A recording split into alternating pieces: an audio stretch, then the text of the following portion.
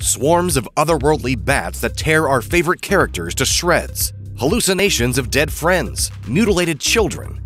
Needless to say, the producers of Stranger Things have really stepped up their horror game with Season 4. Let's take a look at the new season's scariest moments. The season premiere episode, The Hellfire Club, ends with a brutal, stakes-raising cliffhanger that takes the show to gnarlier territory than it's ever explored before.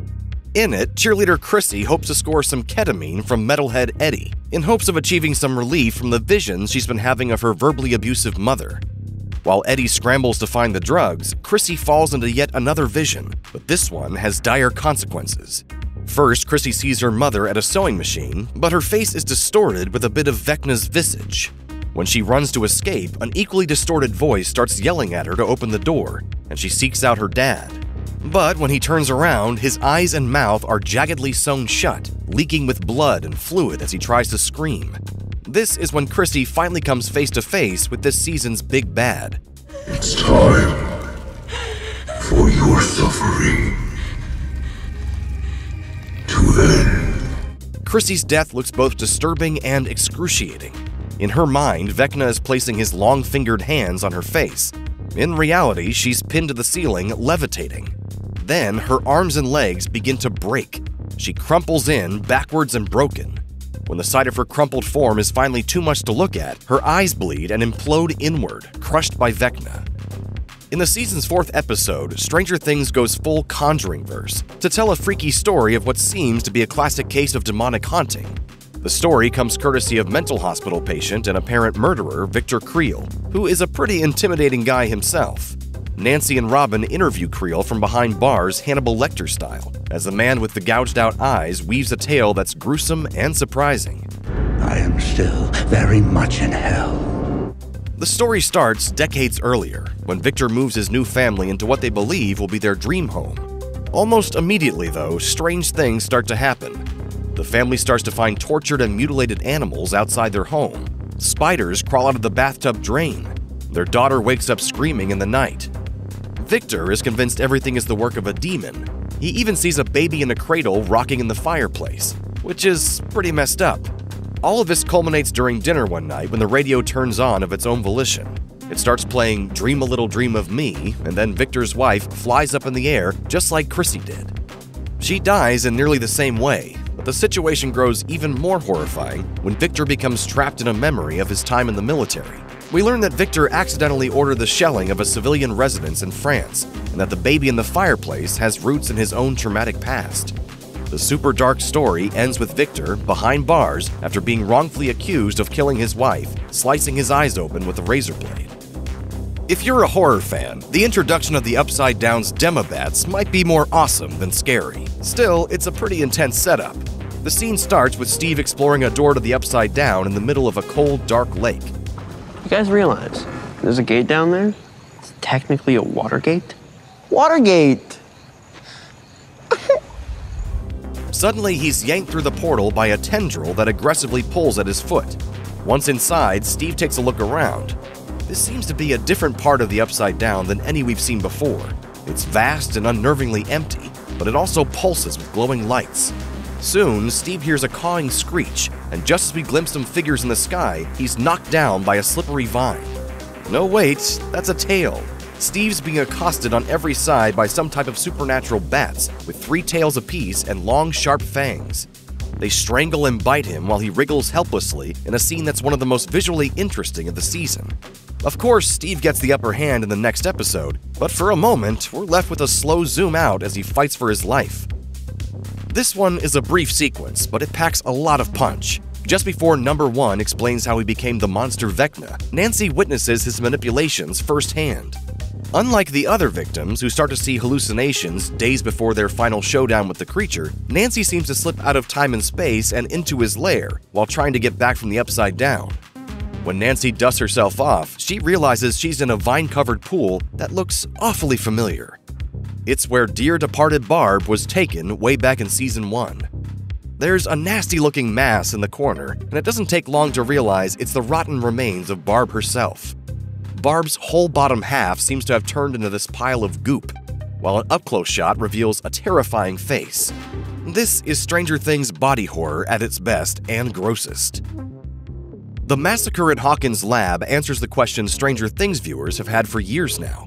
But the lead-up to the big reveal features a disturbing inversion of the season's opening sequence. In an immersion tank at the site of Project Nina, 11 finally unlocks her true memory about the creation of Vecna. It turns out Number 1, who was pretending to be a kind orderly, actually slaughtered all the other kids in the experiment. Elle walks down the hallway, lit by ominous flickering lights, and sees the aftermath of the carnage. These are little kids with their bodies bent and broken, splayed across their beds and in puddles of blood. Quite disturbing, to say the least. 11 finally finds one, and he's holding a boy up against a wall with the force of his power. The teen is shaking, his arms pinned to the wall, and his eyes roll back in his head. One is working hard on his violence, his claw-like hand curled in concentration. I asked you to wait. As he tries to explain himself, telling her that he knows how alone she feels, he wipes away at one of her tears. Only the gesture looks more like he's trying to grab it for himself. After Dr. Brenner tranquilizes 11 as a means to use her like a human bioweapon, the government arrives to shut down Project Nina, despite the impending battle with Vecna coming up fast. The government is convinced that 11 is responsible for all of the tragedy to befall Hawkins, and wants to take her out by any means necessary. 11, we have to go. What is happening? They've come to kill you. The government in Stranger Things operates a lot like the government in E.T. the Extraterrestrial, in that they are willing to destroy anything in their path and refuse to listen to the truth of what's happening. The government soldiers terrorize the scientists working at the lab and even deploy a helicopter to come after Dr. Brenner and 11. When Lieutenant Colonel Jack Sullivan makes the call for the helicopters to take the shot and snipe 11 from the air, it's a shocking moment that feels genuinely scary. 11 has her powers back, but Dr. Brenner has subdued her with an injection. We aren't sure if she'll be able to defend herself when she needs her powers the most. It's pretty telling that even in a world with demogorgons, mind control, telekinesis, and dream monsters, one of the greatest threats to all of our favorite characters is a military-grade weapon in the hands of a foolish member of law enforcement. Are you ready for the most metal concert in the history of the world? The final battle in Episode 9 is filled with moments of heroism, and the visual of Eddie Munson shredding Metallica on top of a trailer in the Upside Down while Red Thunder booms and Demobats swirl is quite possibly the most metal moment in television history. However, as undeniably cool as this final face-off appears from an aesthetic standpoint, it also serves as one of the scariest. Eddie, knowing that the Demobats will attack Robin, Nancy, and Steve if he doesn't keep them at bay, makes a decision to draw the monsters away on his own.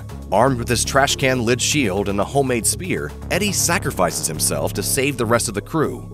It's when he's screaming at the top of his lungs as Demobats crash into his shield that the audience knows what's about to happen, and we can only watch in agony as our beloved Dungeon Master is slowly chewed to death by a swarm of Demobats. Dustin holds Eddie during his final moments, where he expresses how proud he is of himself for not running away. It's a horrifying moment, not in the sense of a jump scare or high tension, but because the audience knows that this is one battle that Eddie isn't going to walk away from unscathed. After 11 utilizes a sensory deprivation tank made out of a Surfer Boy pizza freezer, a lot of salt, and pizza box sunglasses, she is able to meet Max in the void and help her face off with Vecna as part of the master plan to shut him down for good. While 11 and Vecna's inevitable showdown is the most serious part of the fight, it's their initial confrontation with Max that is truly the scariest.